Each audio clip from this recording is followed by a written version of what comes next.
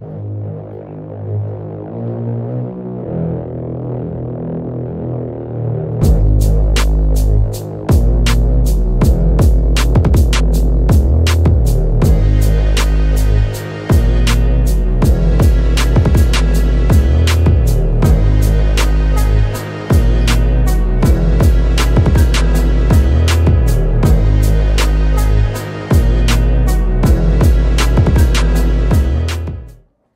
afternoon, SMS. Today is Friday, September 23rd. It is National Checkers Day. The game?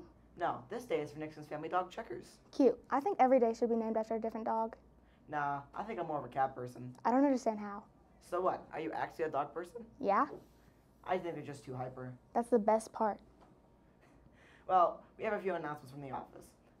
Lost and Found area is overflowing with clothing left behind in the gym, cafeteria, and classrooms. Check the Lost and Found by next Friday. All items left behind will be donated to Goodwill. You know, the other day when I was walking in the hallway, I tripped on a piece of paper that someone left outside their locker. That's ridiculous. With that, please do not leave stuff on the floor near your lockers. The custodians do an amazing job keeping our buildings clean.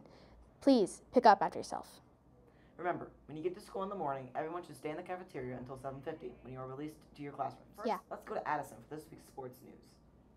This week, volleyball played at home against Gordon and won. They also played at West Washington Wednesday and lost. Tennis played at Lanesville Monday and came home at home Tuesday. Congrats to Carson Albertson and Cole Roberts for winning their matches against Lanesville. The cross-country team ran Tuesday at Eastern where Bailey Robbins won second place. That's all for this week. Next week, we will have more scores to report, including football. Now back to your anchors.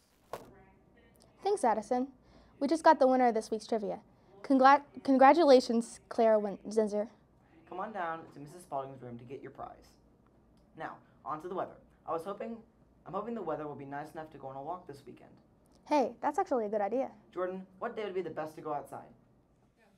Well, actually, Zach, it is finally cooling down, so any day is good. Today, we will have a high of 67 and a low of 53.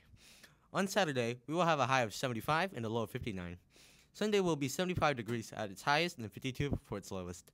Enjoy your weekend, SMS. Back to our anchors. I know what I'm doing this weekend. Yeah, everyone get outside and enjoy the weather of the first official weekend of fall. Have a great weekend, SMS.